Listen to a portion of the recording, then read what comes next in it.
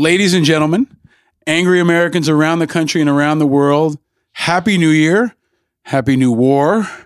I come to you live with a fantastic, inspiring, exceptionally timely guest. The great and powerful Mazdack Rassi is here. Thank you very much. Welcome to the Classic Car Club. Thank you for having me. Thank you. Welcome to 2020. I know. I'm psyched about it. Are you? Yeah. Tell us why. I'm super optimistic. Tell us why. Well, I read this other thing. I read the other day, about you look at the last millennia, the last 100 years, sorry, and you look at it and you go, okay, we just entered the 20s. So what was it 100 years ago? It was the 1920s. It was the roaring 20s. It was an incredible time for achievement and progress and architecture, and it was a really monumental time. And I'm thinking the same. I'm attaching it to the 20s. I'm kind of excited. That's a good way to start, because I don't think most people are feeling excited right now. The first couple weeks of the year, wars are potentially being escalated. Planes are falling from the sky. People are under stress. But I'm so happy to sit with you for a number of different reasons. In part because I think you are the first guest on this show that has ever had the formal endorsement of Kanye, to the point where Kanye has called you a visionary. You got some interesting friends, man, that I'm excited to get into, but he called you a visionary, and I really think that you are. And we're going to need visionaries in times like this. We've known each other a long time. Before we get into that, tell everybody what we're drinking today. Because I ask everybody, what do you want to drink? What's your drink of choice? And you chose two things, is the message we got. And I figured, shit, after this week, we might need both. So what are we drinking? Well, what happened was, I think that everybody knows my drink is the 1942 Don Julio. Because when I was growing up, in the Midwest, we were so broke. We just, when we were in college, used to drink the worst tequila in the world, and you'd have these adverse effects the next day, and you'd have to pump your stomach, and so later in life, when you finally can afford a nice drink, you learn about the good stuff, which is 1942 Don Julio. So the minute I had my first sip, which was probably about 8 years ago, I was like, this is it. I can truly say I'm a tequila lover. And so, we're lucky enough to drink this incredible drink. I think you got my wife hooked on that too. Yeah. My wife's always been a tequila fan, but I think after she started working with you, she came back asking for the good stuff. Yeah. And I get a lot of people hooked on Don Julio 1942. You get a lot of people hooked on a lot of things. You get a lot of people hooked on music, on makeup, on art. And we also have kind of a more traditional choice, Johnny Walker Black. Right, that was in case we don't have the Julio 42, which we do have. You also said Johnny Walker Black. So again, I think after the last couple of days, we might need both. Yeah, I know. It's drinking is good. What do you think about Johnny Walker Black? I think that's always been my go-to back in the day. And so when you guys first asked, what's funny is that I replied, and I didn't want to be rude and ask for 1942 Don Julio, and so I asked for Johnny Walker Black. And then my assistant was like, no, he only drinks 19. So I went to her and I said, I hope you didn't tell them. I was like, that's an expensive bottle. So when I showed up, I saw both. So I felt even double worse. No. Do not feel it's a time for good reflection and good drinks. And it's interesting too, because I was talking to somebody, we talk about whiskey on the show. We talk about a lot of things on the show. But before single malts became so available around the world, I feel like Johnny Walker Black used to be like the stuff, right? If you wanted to give somebody a really good gift, 20 years ago, 30 years ago, before all the single malts were all over the world, and especially internationally, like when I was in the Middle East, a bottle of Johnny Walker Black was unique, right? It was kind of the shit at the time. Now we have all these multitude of options, but that used to be one of our limited best options. Yeah, and it's kind of like you start having the regular Johnny Walker, and then at some point you migrate, you kind of move up to the black. And then when you can really do it, you go to the blue, and then you realize you don't need to be in the blue. The black is just as good. I think that's true. Because the blue is a bit too creamy. It's a bit too creamy. So you kind of come back down, and then you find your spot like black is good. You don't need to move up. See, this is why I'm so excited to have you. You are a connoisseur of many things. Now, for folks won't know this, but we met, I don't know, man, over a decade ago. Yeah. Right. So my wife worked closely with you and your team when you guys were launching and building and growing this amazing brand and movement of milk that's become so many things. But I kind of first met you because you guys were doing these sick fashion events.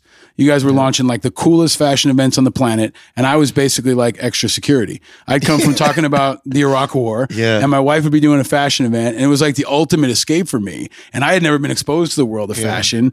And it was fucking awesome. It was some of the best creative energy and music and art that I had ever seen. And I think for the haters from the outside, they're like, oh, fashion shows are this. You guys turned it upside down.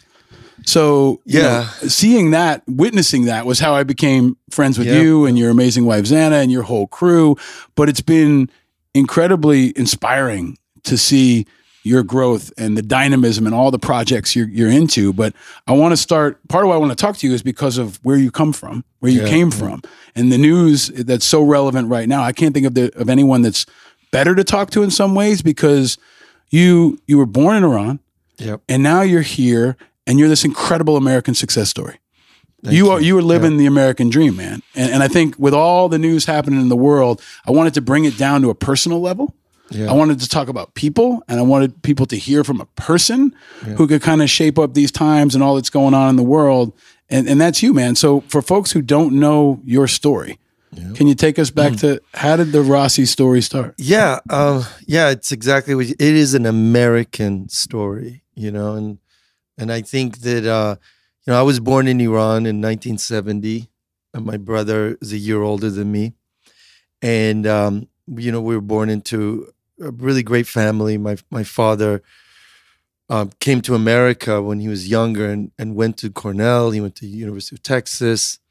And he kept going back to Iran and moving up and helping build. He was in education. And so he worked his way all the way up into being a chancellor at a university. He built a few universities through Iran.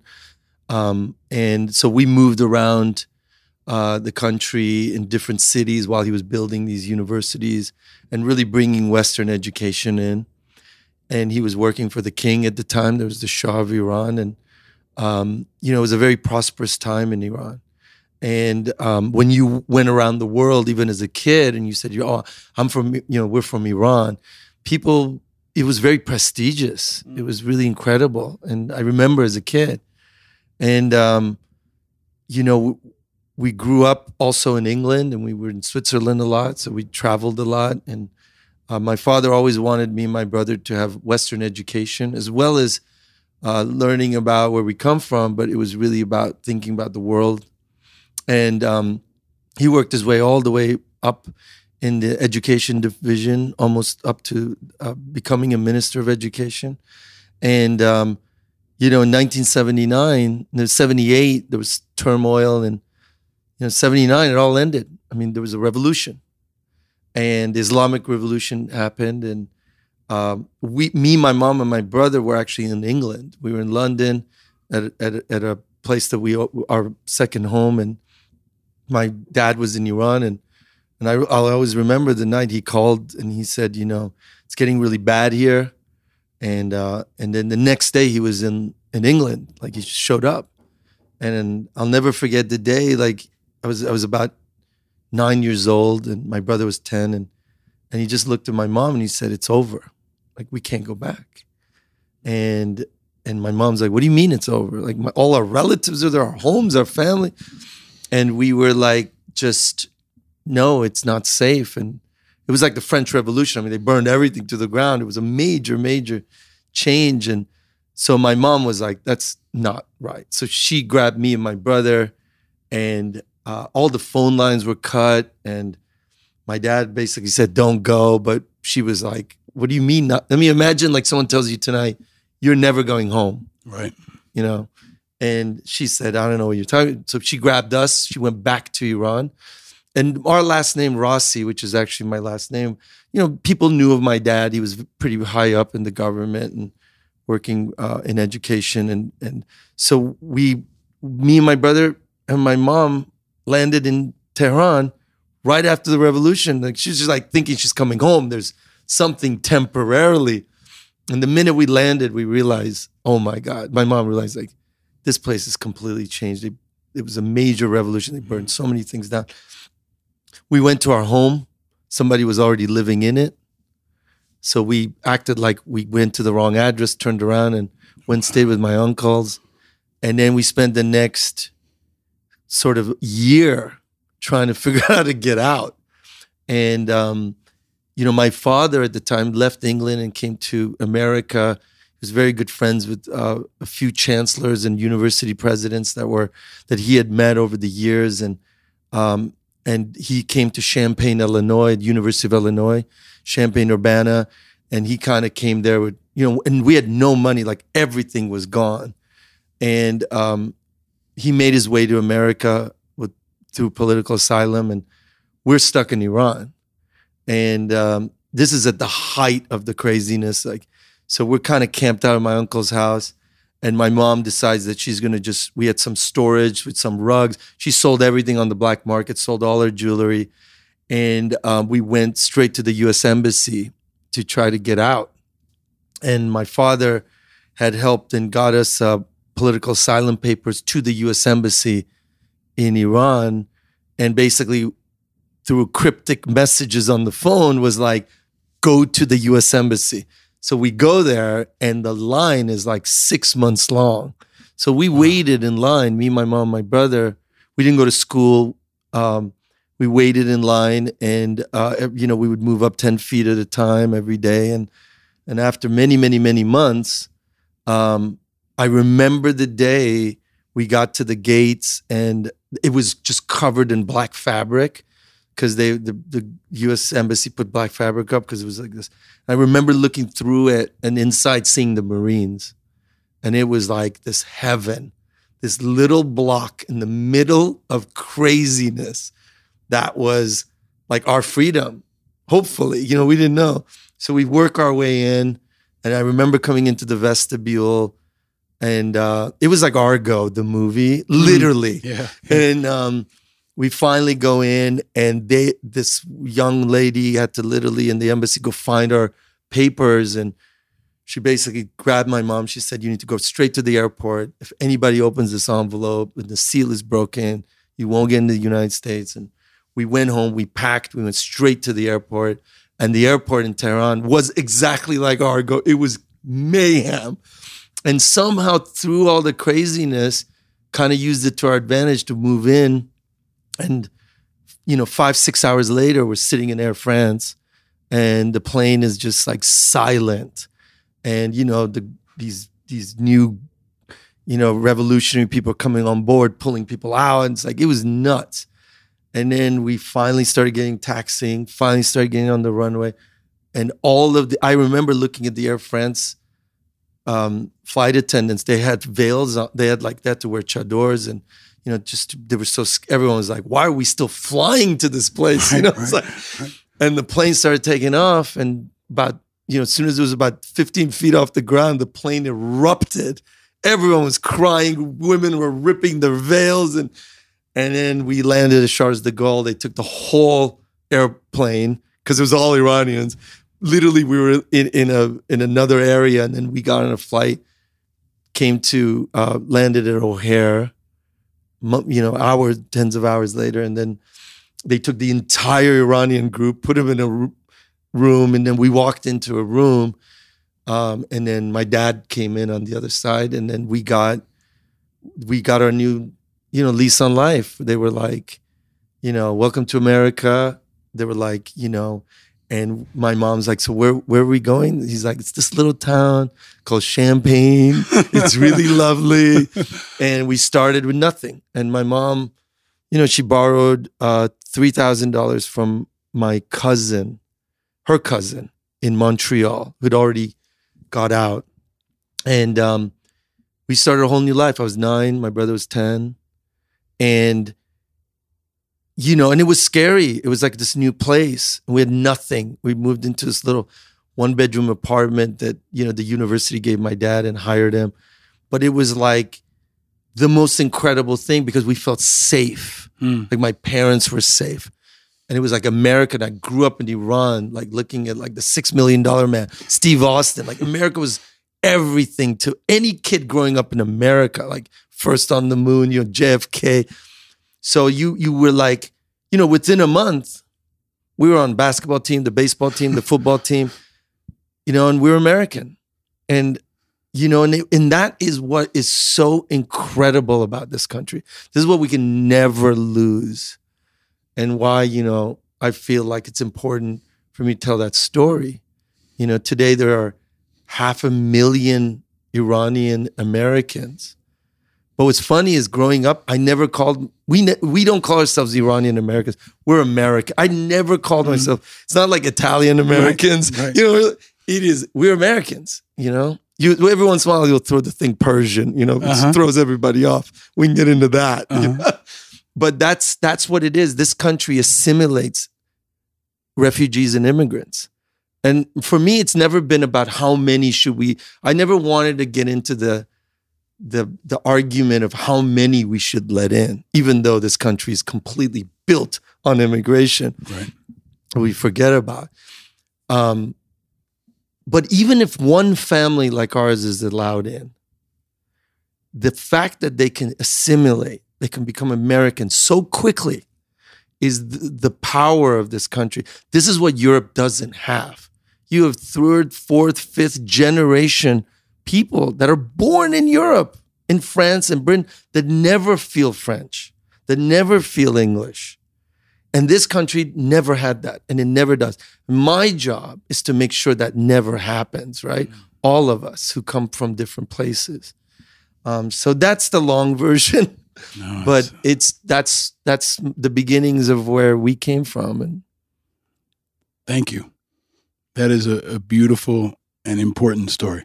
And anyone listening now understands why I wanted you to sit with us now, in this moment, with everything else happening in the world. But also your story is timeless, because you get to the States, you end up on the basketball team and the football team and living this like Ferris Bueller life outside of Chicago, right?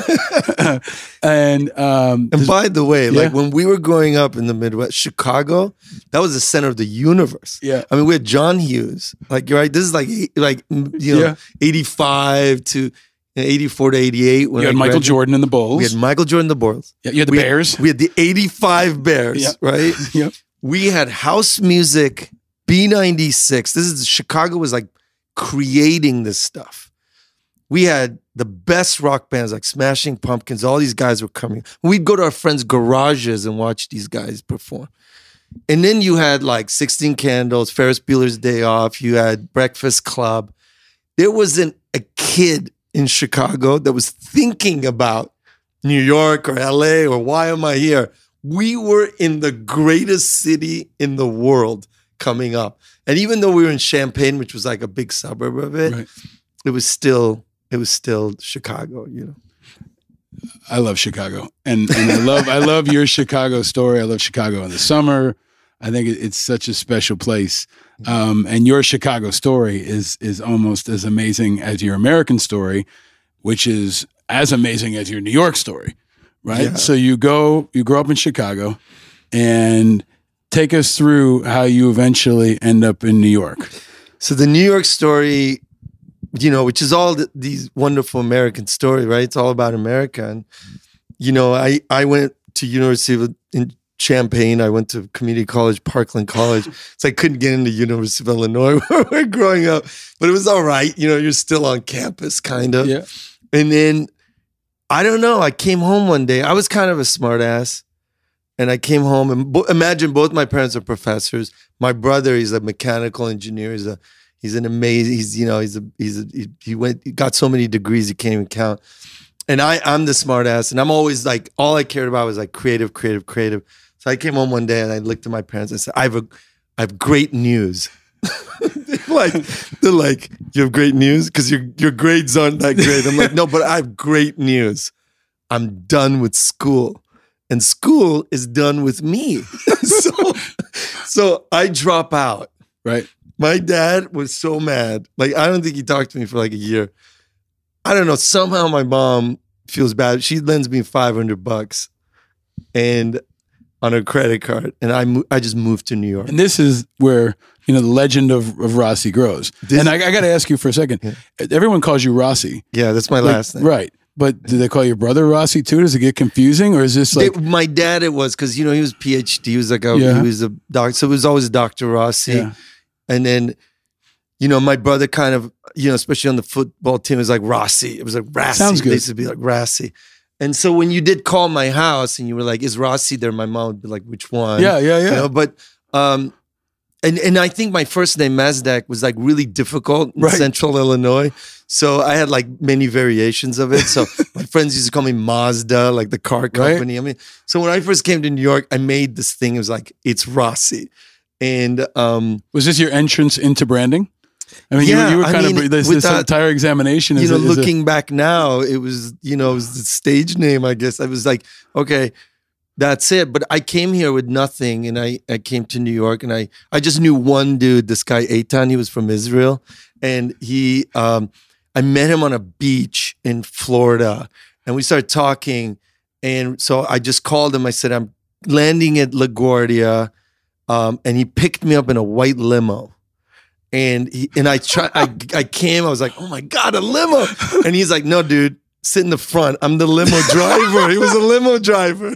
So like, he's like, no, you don't get to sit in the back. Like, I drive limos for a living. So I lived on Eitan's couch in Avenue X in Coney Island. I was like, is this New York? Because it was like so far. But it was the best. And he looked at me, and he was Israeli, and he said, listen, you can sleep on my couch, but you got to get a job, you got to work. Like, and I was like, done. I remember I took an NNR train, got out on Broadway and 8th, and I walked into a Gap, and I filled out an application. I lied that I do windows. And I got a job doing windows at the Gap. And that was my first job in New York City. Meaning setting up the windows or washing the windows? You tuck in the sleeve into the mannequin and all of that. Just made it up. Entrance into fashion now. That was my first interest. And then let me ask you, go back to Champaign, Illinois, because before we get into New York, where you start riding subways, I got to ask you one of the questions we ask of every guest. Mazdack Rassi, what was your first car? It was an Audi 5000S I bought. It wasn't new. It was like super old. I bought from my best friend Sergio for $2,000. I paid him cash, and I think my Alpine system was more expensive than the car. But I've always worked. Even when we were kids, me and my brother, we had paper routes. We worked at the Olive Garden. We worked Giordano's Pizza, deep dish. I mean, I've always worked because we had no money, right? So we had to make our own. But always felt comfortable. Like, my parents always made us feel comfortable, because if you grew up in a Persian family, there's one thing you always have is food. Right. Lots of Persian food, rice, tahdig. So all my friends would come over to our house. Kids that were like a lot wealthier than us would come over to our house to eat, And that's the one thing, like in Iran and also Persian families, and it's like your parents, no matter what they have or they don't have, you have this amazing family unit, and that kind of keeps you really. And the tahdig is like the comfort food, right? Yeah, tahdig is like the burnt rice at the bottom. It's the good stuff. And if you're a good kid and you had good grades, you get the tahdig. So you got to fight for it. In a household, you're fighting for the tahdig. What color was the car? It was silver. Of course it was. So you live this life where you've got all these characters, like the dude in the limo and your friend Sergio, and this cast of characters that are. It's a movie. I hope it will be a movie. I hope you write a book about your life, and maybe this is the first step toward that, because it's this incredible journey of starting in Iran, ending up in Chicago, coming to New York, and then grinding, right? Like grinding. Hustling. Yeah. And grinding. Yeah. You're working at the Gap. You got a couple $100 in your pocket. You're living all the way out in Coney Island, and was the first business entrance of note, the real estate move? Or no, it was really like I had like 5 jobs because you You're a portfolio kind of guy, right? Like even now, Milk is this wonderful ecosystem of different businesses and brands that are all spectacular and all very different, right? Yeah, I mean, there was this idea like, and I guess a lot of kids who make this trip to New York are like, there's no going home. Like you got to make it, and especially in an Iranian Persian, like you're either a doctor, a lawyer, everyone's educated, so like. The minute I dropped out, you have the loser word on your forehead. And so you have to prove yourself. And when I got here, I was so broke. I remember there's like 3 of our friends, there was like 4 of us, we're all like, and I remember, mustard sandwiches for a week. I remember buying a loaf of bread and a bottle of mustard and eating that for a week because I had no money. Like I couldn't afford. And then all of a sudden, like your friend would get his paycheck and then we'll all have falafel, right? It was like, and then like you'd get your paycheck and then you'd take all your friends for like hummus, right? And so but the people, actually what's funny is like the people that I started to meet through my friend Eitan was a lot of the Israeli real estate guys. So I started working, showing apartments in New York. I walked the Upper East Side. I went through like 10 pairs of shoes. And he would, Ronen would put, I would work for him and he would put an ad in the New York Times and I would show the apartment. I would make 20% of the fee. And then, so I started that within 2 years, I had this company. It wasn't even a company. We had 8 guys and we had a little office. And then I ended up renting a penthouse to this kind of like really wealthy Israeli guy named Moshe Mana, who to this day is my partner. And Moshe's moving and he was like a New York centric guy. Everybody knew Moshe's moving. And he got this insane apartment. At the time, it was like $6,000 a month. That would be like a 2-bedroom now, right? Not even. Right.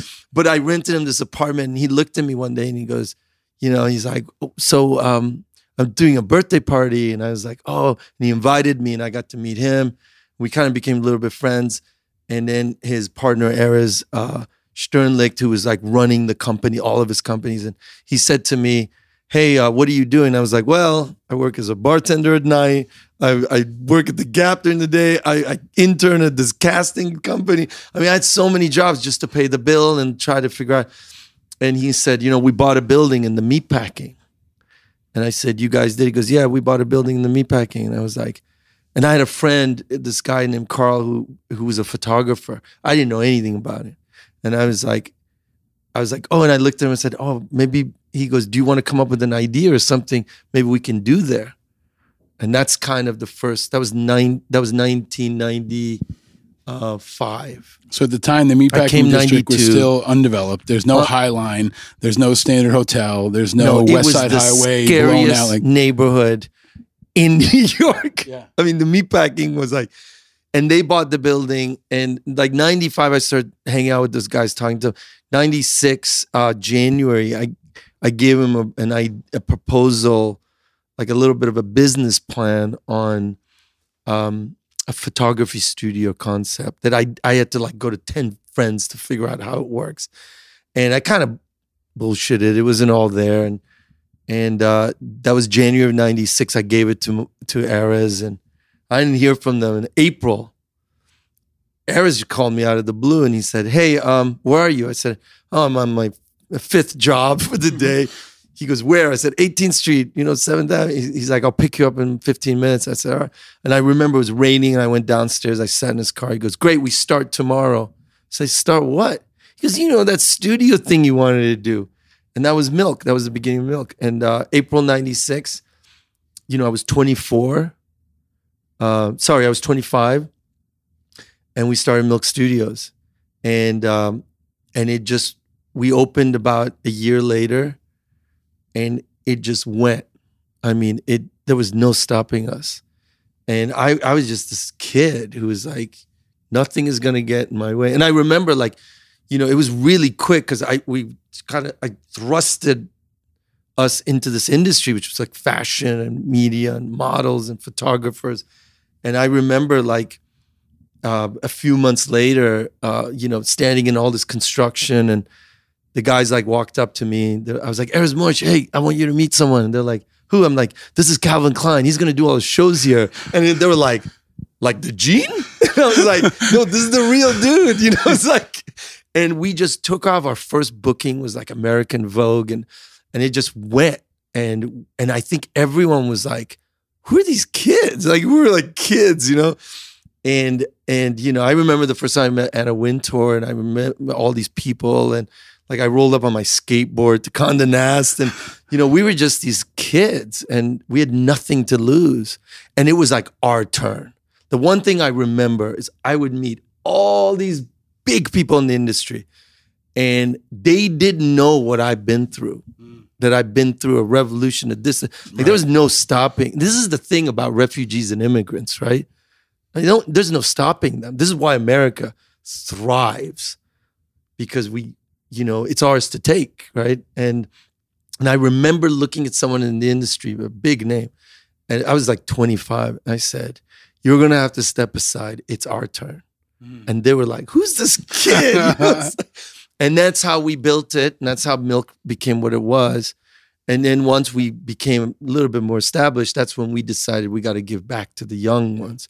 That's why we made Fashion Week, which was really a fashion program that was free of charge for young designers to show at Milk. This is when I met you, and my wife came into the picture and started working with you guys, because that's the inflection point where I saw, I walk into this place that's like a beehive of cool. I don't know. I couldn't describe it to people, except now as a community organizer, I realized what it was. You were organizing people. It was a home. It was a safe place. And it maybe kind of cuts back to that feeling that you expressed earlier about going into your home, right? Yeah. Like I felt like when I walked into Milk, everybody was welcome. And it was random as fuck. Like people from all over, everywhere. Right? You had these fashion people, and then you'd have snowboarders, and then you had me, and you had just the randomest, beautiful collection, kind of like a Studio 54 type thing, but for the people, like brought down, and a lot of young people, right? And this creative energy in a place where it was celebrated. But it was also a business. I mean, you guys were humming, and we could see this stuff starting to develop, and the Milk brand kind of became an anchor in the meatpacking district, and that building became an anchor for this expanding ecosystem throughout that part of the city. There's the story, I think, that Kanye says about Alexander Wang was like sitting on your doorstep or something. Yeah, right? I mean, it was like that. You know, all the I remember when we put, and you gave him a shot. I think that's important, Rassi, right? Like you were the guy who gave other guys like you and gals like you a shot. Right? Yeah, these up and comers. It was just like, I remember going to all the big brands and saying, "Look, you don't know these guys yet. Yeah, they're all like young designers, and they're all young creatives. But one day everyone's gonna know them. But this is our roster." And it was like Alexander Wang and Prenza Schouler, Joseph Altazara, and it was like Hood Bayer. It was even Virgil Abloh, and all of the beginning. This was all their home. And of course, Kanye was kind of the established, but he, you know, Milk has always been about emerging and established coming together, and this curation. And so we did that in fashion, we did it in music, we did it in, you know, creative art. We built a gallery, which we do exhibitions and shows in. And that was the moment where like Milk went from a rental photography fashion studio to a cultural center, like Warhol's factory, like PS1, like, and that's when everything changed. And that was at the cusp of digital. That's like when pre-Instagram, all this stuff. Right, and we were kind of there. All of those platforms were coming to us. You were the insurgents in some levels, right? And at a time when Fashion Week used to be centered up in Bryant Park. Yeah. Right? And you guys were like the alternative fashion, we were the downtown we fashion were downtown. Week. And the idea was like a lot more young people of color, you know, people who were taking bigger risks. Right. For me, you know, bouncing back as kind of a tourist among this world, that was, you know, the established kind of the corporate. You were the up and comers, right? Like you were the hustlers. And we were it. And we knew that streetwear and that vision was going to take over fashion. It was going to take over all the Tommy Hilfigers, all the Calvin Kleins. It was going to take over Louis Vuitton. It was going to take over all that. And it has today. Right. Because all their creative directors, all their collaborations are with those kids now. And so, you know, luxury became cool and relative. Like a lot of people be like, "Oh, you guys are cool. You do." It's not cool. We were relative. We knew what music, what what it all meant, like the art, the photography, the architecture, everything came together. And it's always been that. It's a clan, it's a group. And now it's just gotten bigger and bigger and bigger. And, you know, and so that's what Milk Studios were with its 9 divisions today. In New York, we have about 150 employees in the meatpacking, just in Milk Studios and its group. In LA, we have about 100, and we have a big studio there, and they do the same. And then about 4 or 5 years ago, we decided we're going to build our own consumer product line, which we then as a side project created Milk Makeup. And the makeup was like, okay, we're not going to build a makeup for professional makeup artists, we're just going to do it for our community, this amazing community we built around Milk. And so put a small team together at Milk, and then we started ideating. And I remember walking into a studio and saying that we were shooting Sephora's campaign. You know, it's a big retailer in beauty. I walked in and I was like, I went to the creative director. I'm like, listen, you know, we've been working for a while together, but like, what if we have an idea for a makeup line? Like, who do we talk to? And they're called merchants. So I was like, oh, what does that mean? So we flew to San Francisco, pitched them this idea for Milk Makeup. And it was about our community. It was about, like, the whole concept was, it wasn't what you put on or what kind of makeup you do. It's like what you do in it that matters. So the idea was that we're going to tell the story of everybody who loves their shit, but we're going to tell the story what they do for them, the people. Right. And we're never going to talk about like how you do your makeup. We're never going to talk about. So we kind of did this concept, and it blew up.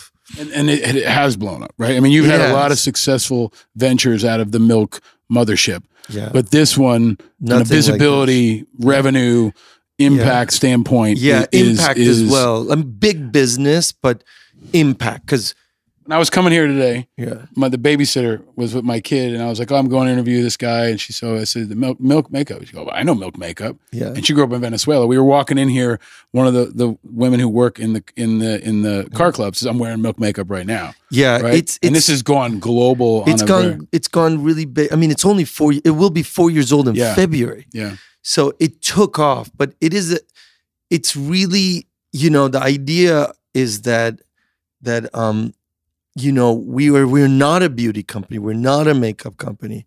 We're community builders, and we're content creators, and we're creatives.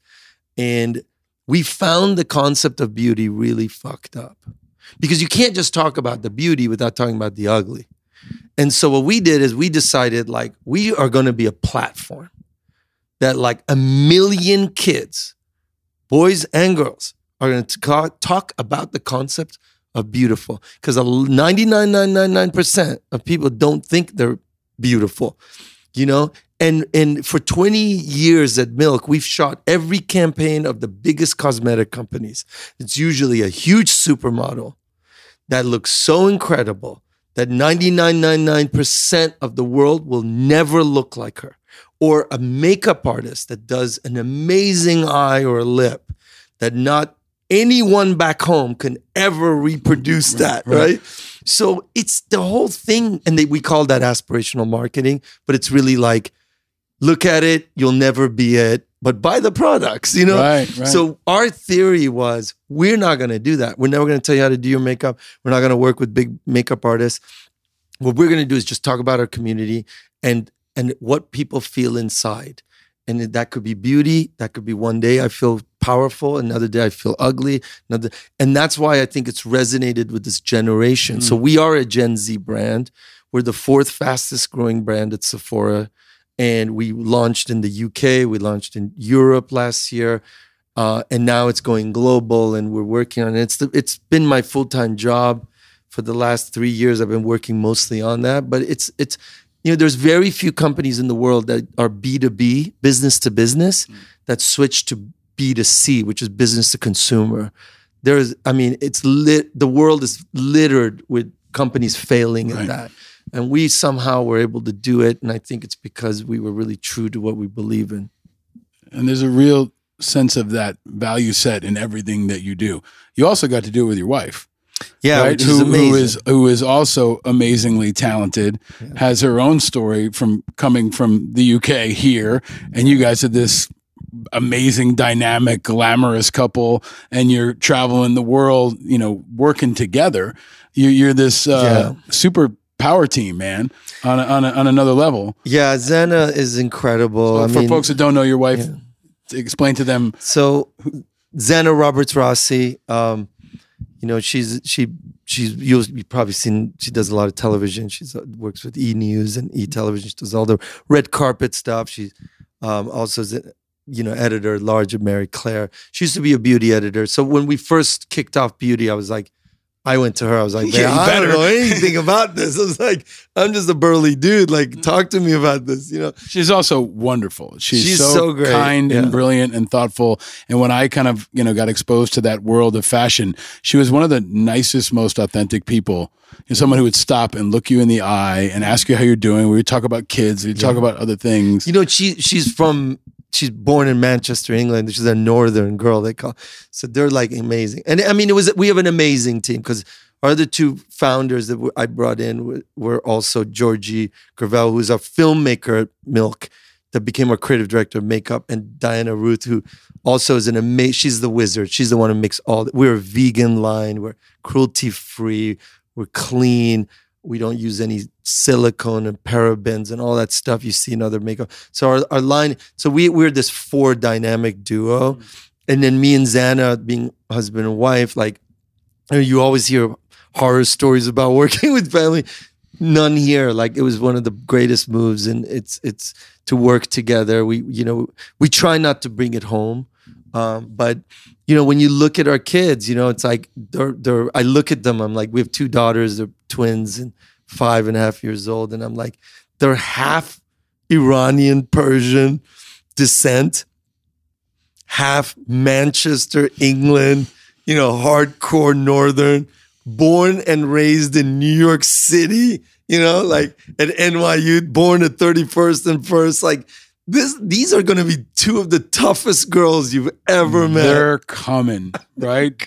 Juno and Rumi, they're 5.5 now, right? Yeah. And you guys were about a year ahead of Lauren and I when my son was born, and we looked to you guys kind of as a bit of a parenting role model because you've kept family center, and you're in this world that sometimes can be so celebrity driven and so image based, but you guys are, you know, bringing it down with the kids and keeping it. We went to your birthday party with your girls, which was like the most fun thing ever.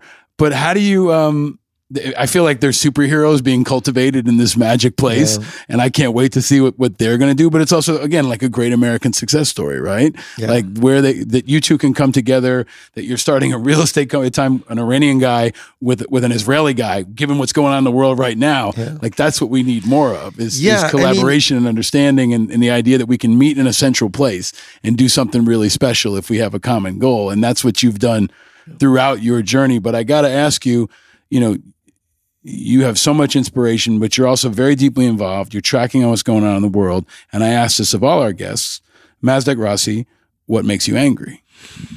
What makes me angry is the hate. You know, the hate that I read about and the hate that's like percolating in this country. That's, you know, just being almost like invited up. And we all know, and everybody knows, racism and a lot of this hate has always been there. I grew up in the Midwest, and, you know, grew up with, you know, central Illinois and all. And you it's always been there. But like, you always knew that every generation was going to correct it and bury it. Not under the ground, but like kill it, you know? And I think what really makes me angry, some people say it makes me sad, it actually pisses me off, is that there is an allowance for it to kind of come back. And that is the part that I hate. And I remember being 10 years old on a playground in Illinois, playing with this young kid, and we were running around. We were 1 year in this country. And this parent came and grabbed the kid and looked at me in the face. It was a dad, and said, "Go back to your country." I was crushed. I was so scared. Imagine what I just came through, a revolution and a hatred, and I saw, but I knew that was one person. It didn't, years later, I like forgave them and I was like, they're ignorant, and like you hear more and more. And of course, we're in the social media, so it comes up more. But that narrative, we have to crush. We have to fight. And that's what, when I read about citizens, Americans that just happen to be born in Iran or being held up at, it's going to happen to me tomorrow. And that's why I wanted to, when you said, hey, come on the show, I wanted to come. I just flew in. I travel a lot. I know that's probably going to happen to me. Maybe not next week or week, if this is still going on, that, JFK, they're going to pull me aside and put me in a room for 8 hours, just like it's happening. It's not happening to a few people. It's happening to hundreds of like Americans who love this country, who grew up here, who play basketball, football, who's assimilated, never thought they would ever going to be pulled aside. Go, you know what? In your passport, your U.S. American passport, it says you were born in Iran. Like, that can't happen, because that is, we are, if I got called tomorrow to serve this country, I would do it in a minute. I am American, and it's like, that's going to be devastating. And we need to be really, we have to fight that. And it's not okay. I love you, man. One of the many reasons I love you, man. But I think that I was excited to have you on this show so that you could expand upon those ideas, because you are such a powerful story and a powerful leader and a powerful voice and an ambassador for this country. I mean, you're going around the world as a positive example of what this country can do and what this country's all about. When we were on our way in, we were talking about the events of the last couple of days. I was on CNN till 1 a.m. last night with Chris Cuomo covering the bombings. And, as we record this, thankfully there were no American casualties, no Iraqi casualties. Things are settled for now. But I think we all know that we're in a new normal now. And our president, we hope, can control himself. But if he can't, he can continue to instigate challenges around the world. And there's one issue in particular that I wanted to talk to you about, given your background and your focus on the arts, is talk to me, Rassi, about your reaction to hearing Trump say we would bomb Iranian cultural sites. Yeah, it just shows you also like there's no one reviewing or helping him with what he tweets, This was the most asinine thing I've ever heard. And, if you would have just took that part out, it would have been another tweet. But, it would be like us bombing the pyramids. I mean, this is not about Iran. This is about civilization. There are over 20 UNESCO heritage sites in Iran that go back thousands of years. And it just makes no sense. I mean, you could just tell this is like, unfortunately, it's the president saying it, so there's a lot of weight to it. But it's so elementary in like trying to evoke something.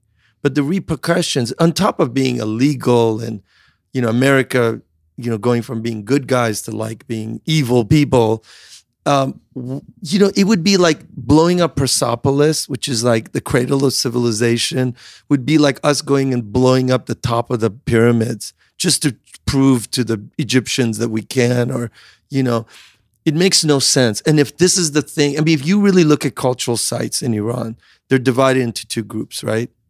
There's really ancient stuff.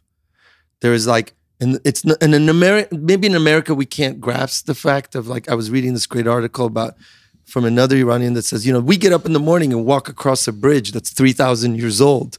Like maybe Americans don't realize that, but it would be like someone blowing up Mount Rushmore or like, the Brooklyn Bridge. And the Brooklyn Bridge. And the Statue of Liberty. And it's like, the Hollywood sign and Lambeau Field and the Grand Canyon, right? It's not just about killing people. It's not. It's about erasing your culture. Erasing culture. Yeah. And that's not going to go like that I think makes no sense. There's no strategy. And it's not what Americans do. Right. It's what ISIS does. It's what the Nazis do, right? 100%. We lose our moral high ground so quickly. Immediately. And we become the bad guys, right? And then there's the other part, which is the other where it's that they're religious sites, right? Mm-hmm. So one is their cultural sites, and they're ancient, they're historic, and they belong to the world. They don't belong to Iran. They belong to the world. It's our civilization where we all came from, you know.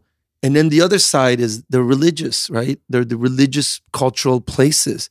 Like you want to hit, you know, a 700-year-old mosque that's going to unite. That's not going to make us any safer. Then you have the entire Islamic world that's going to be up in arms. None of this makes sense. This is all escalation. And I think everything going forward needs to hopefully be about de-escalation. And, you know, and I think the one thing with Iranians, hopefully back home and the people, you know, I don't have a lot of connection there, and a lot of our relatives we haven't talked to for years, but, you know, they're people too. And it's like, I think it's all about trying to de-escalate, and, you know, there are children there are people there. And I hope that it starts to come back down and all this rhetoric stops. But the cultural thing was just like, you know, in a way you want to just go, oh, this was a blunder. I had to talk to you about that. And I also wonder if it's people like you and this ecosystem of your friends that are artists and creators and business people that may be our most effective strategy in combating this, right? Like they can hate Trump and have, you know, a Kanye album and some Milk makeup and, you know, consume your media, and you can kind of get around some of that in a way that only culture can. Right? Yeah, there's 81 million people in Iran today, right? It's big. 60% of the 81 million are under the age of 30. People that are young, you know, they're not American haters. Yeah. And they're not Western. Most of them are, they have relatives here. There's 500,000 Iranian Americans in this country. There's 300,000 in Los Angeles. You know, they call it Tehrangeles, you know. And they're all vibrant Americans. You would be a great, if we had an ambassador to Iran. If in another world with another president, and maybe in the future. I don't know. No, you're exactly the kind of cultural ambassador. I mean that, because we've got to appeal to those young people. We've got to appeal to something that is personal and not political, and something that's aspirational and something that's uniting. And so much of what you've done has been that ambassadorship. You know, you're an ambassador right now for makeup. Like I did not expect, you know, to be this ambassador for makeup, right? But you could equally be an ambassador for American culture and for Chicago. Would you ever run for office? I've told you I want you to run for mayor. I told you I want you to run for mayor. I know. But would you ever run for office or serve? And if they called you to, there's a really important need for cultural I think ambassadors. I think my best place. And you've met many of the candidates over the years. You've hosted many of them, right? Yeah. And I'm not going to. So would you? I'm involved. I think it's important to be involved. I said I did a fundraiser for Hillary Clinton a while ago when she was just a senator, and I remember she was in the Milk Gallery, and she said to me, she goes, "You really into this? Like, you're really involved? Like, why?" And I said, "Well, I lost one country. I don't want to lose another one. Like, I'm one of the few people in this world that like saw, you know, you see a government and you see, you know, people take what we have for granted, and they think it can never end, and it can, and it doesn't happen in one shot. It erodes over a period of time. And I think we are in that period, and we have to fight to keep it going. And so I don't think I am in a place to be in the forefront. I think I've always been the more effective being sort of in the background and helping and shaping. And I think that, you know, even with the businesses we've built and the communities we've built and the collaborations we've done, you know, it's never been based on politics. You know, I heard a great thing a long time ago. I think I love policy. I hate politics. You know? Yeah. I mean, if we can help create great policy, just like we do in our businesses every day and processes and what we stand for and our values, fine. But politics, I mean, look at Washington, D.C. It's basically like, you know, 1 million lawyers in one city. That's not a place I want to be. Rassi, what do you think of the candidates? Have you've met a lot of them? Yeah. I mean, I'll be honest. I'm for Biden. I met him and I know the family, and I think he has the best shot. I think he's getting better and better, and it's boot camp.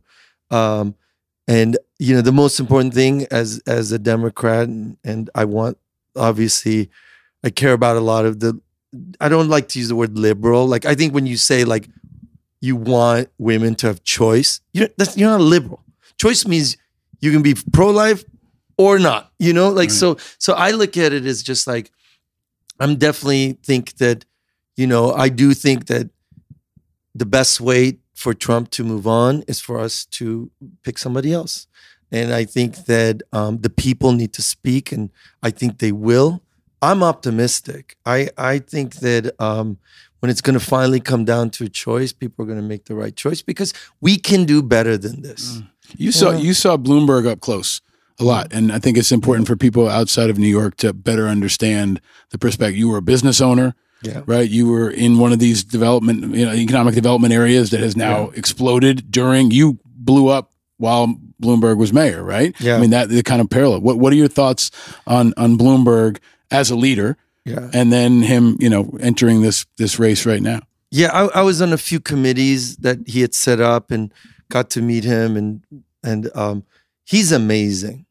But I do think that going back to where we are today, I think he got a late start. I'm not a political expert, but I think that it's, I do want to see him on stage with the rest of the group debating. And that really hasn't happened yet. So it's a little bit of a sideshow for me. Yeah. Even though I think the world of him, I think he's an incredible person. I think he's done amazing for New York. I think he could be very good. It's just like, I think the whole thing, unfortunately, a little bit on the Democratic side, it's a little bit unorganized, and maybe a little bit. Like so we're all sitting back, like trying to figure out, like, when is the stars going to start aligning? Right? Yeah, I've talked about a lot on the show. When are they going to have their Game of Thrones moment? When are they going to all unite? And I think Bloomberg did get a late start. I ran into Mayor Nutter last night at New York One, and he's now, I think, one of the leaders for the Bloomberg campaign. He used to be the Philadelphia mayor. And I think a very effective mayor and an effective voice. And I've been asking them, Bloomberg said his goal is to defeat Trump. And he wants to be president, right? But if you take him personally out of the mix and recognize that if the goal that most of us hope will happen is to defeat Trump, right? Not because it's partisan, but because it's in our strategic best interest. Bloomberg is like bringing a guy with 1 million guns to the fight. Because beyond him, he's going to run 2 Super Bowl ads at $10 million a piece, right? Mm-hmm. If he can take shots at Trump that weaken Trump for whoever is the eventual nominee, then I'm all in. I think that's something people have been forgetting about Bloomberg, is he is strategic. He is incredibly calculating. He's run the numbers. He knows it's probably like 4% chance he gets the nomination. Yeah. But there's probably a 95% chance that he can make an impact. 100%. And that's what he's done throughout his career, whether it's in philanthropy or the economic development of New York City or the smoking ban or guns. So if he can throw a lot of heat rounds into this fight that weaken Trump, that distract Trump. He's rolling out Judge Judy this week, which I think is brilliant because she's been very effective.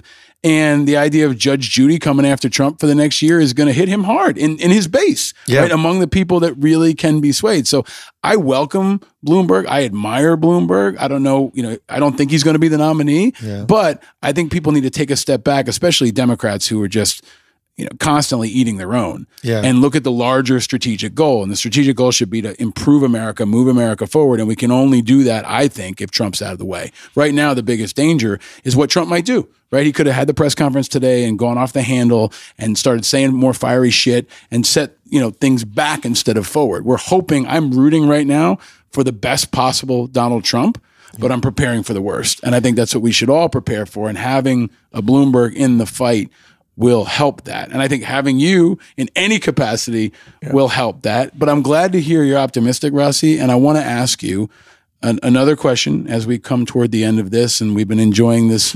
You drank all the tequila. I finished. I drank all the tequila too. Times like this, and now we're moving over to the Johnny Walker. But you bring positivity and you bring energy and you bring this sense of welcoming that I think is really important. And it's I think it's American too. Yeah. Having traveled the world myself, I feel like people underestimate how nice Americans are. Sometimes they're annoyingly nice, but you know, they're welcoming, right? Yeah. And I think there's good reason to be optimistic, and there's always reason to be happy. So, Mazdack Rassi, what makes you happy? What makes me happy, you know, is really like this concept of health, right? Health in my family, health in my kids, health in my wife, health in my country. Like, you know, there is, you know, we can have material objects all we want, but like when someone goes, you know, when everyone does a toast, you know, to health, it's the most important thing. But that also means for our country, it means for our businesses, it means for, you know, you can take it to like stock market, you can take it to all of these things. Health should be the barometer of everything. And that's, I think, like, you know, we finished the year and we have about 9 different businesses and sat down with all the teams. We had a board meeting, and it was like, even from a business point of view, you know, it was like at the end of the board meetings, we're like, man, everything's healthy. Like we're very lucky in the term, you know, there's a lot of volatility out there. And so, you know, and you really want to go through like all of these indicators in life, like business and family and children and parents, and just be able to say one thing, like, it's healthy. It's healthy. Mm-hmm. And when it's not, you know, it's devastating. You go in and you have a great support system to help it. And I think like that's really the approach people should have on this country, is like really looking at it. Are we healthy? Like, do we feel good and safe? And you know, when you read like countries in the world, like we're reading like the quality of life, like the happiest places on earth, you know, it's like, you may think we can have all the money in the world, like they're winning. You know, it's like they're winning when people are like living longer and they're enjoying themselves. And, you know, and then, you know, here we're doubling our defense spending and like to a point where it's like everyone's fighting about like health. If you just took a fraction of that money and put it in there, like you've resolved it. So I don't know. I just think like, you know, a country is just like antibodies. The country is just like a human body. And, you know, when it starts to build so much defense systems, there's a reason. There's bacteria. There's it's not healthy. And I think that we just have to like, that's the part that I care about. And you know, it's not, I mean, it's crazy right now. So we have to be optimistic. Yeah. Because if everyone joins the bandwagon and starts talking this way, then we're going to go down a slippery slope, which we're kind of on. Yeah. I was on a TV show recently, and before the show began, you know, some of the folks on there were saying, you know, I'm panicked. You know, we should be panicking. I said, no, you should not be panicking. Yeah. You should be angry. You should be involved. You should be concerned, but panic is not going to help. And especially if you're on television, especially if you're in the media, if you have to be clear-headed and thoughtful and focused. But you also, in times like this, have to take a breath. Right. So I've been encouraging people to breathe, but also, you know, find the things that do make you happy. And as a seer of the future in terms of culture, my wife, from the moment she met you and met Milk, was like, these guys are going to be huge. They're going to be huge. They're going to be big. And my wife has a beautiful talent for spotting that and picking that, but so do you. So take a step back. Culture, music, art. You did an amazing activation with Scott Campbell, I think, at Milk. Yeah. Who we had on the show a couple months ago. Oh, great. Yeah. Where they went into Milk. I read about this, and they stuck their arm, stuck their arm into a hole and got a tattoo from Scott Campbell. They didn't know what it was going to be until they pulled their arm out, right? It was a social experiment. It was like, I remember sitting with Scott, and he's such an amazing man. And he was like, you know, we got to do this social experiment. It was called Whole Glory. And the idea was that, you know, we just had a hole in the wall. Yeah. And you stick your hand through it. And they didn't know Scott Campbell was behind it. No, they knew Scott's there. Oh, they did know Scott. Okay. But you can't talk to him. You can't say anything. and he for 1 hour your hands through this hole, and he does whatever he wants on the other side, and then you pull your arm out after an hour, and you live with it for the rest of your life. And this concept was so crazy. So at first I was like, video is really cool. If you're listening and you haven't seen it, you can Google it, check out some of the video, and go back and listen to Scott Campbell, brilliant artist and trailblazer. So we did that in our gallery, and then we kind of did in LA and did it in Miami. We kind of toured it all over. But it was incredible how many, there would be like waiting lists. Yeah. And people were flying in from all over the world. People were coming in from Russia. It's not like drunk Johnny on the corner with a big pen doing jailhouse tattoos, and, right? You know, granted, he's one of the top tattoo artists in the world, and he is, but I was so like, oh my God, dude, these people, they're gonna live with you can't pull it on and go, nah. But you see what's coming. So talk to me, what music or art or what's got you excited? For people who might not be in your world, is there anything that's got you excited that you want to share with people that you should tell them to check out? There's this new generation, you know, coming up, like they call them Gen Z, whatever. And what is really exciting about them is that they're kind of the Renaissance. They don't want to be an architect or a filmmaker or a designer or a musician. It's like all like, and this is like why I'm optimistic about where the world is going, because they're kind of a little bit of everything, and they can, you know, they can make a song, they can make a film, they can design a building. And so this Renaissance generation's coming up, and they care about sustainability. They care about cruelty-free with the animal. They're just like, you know, it's funny, you interview a lot of them. We do it at Milk a lot.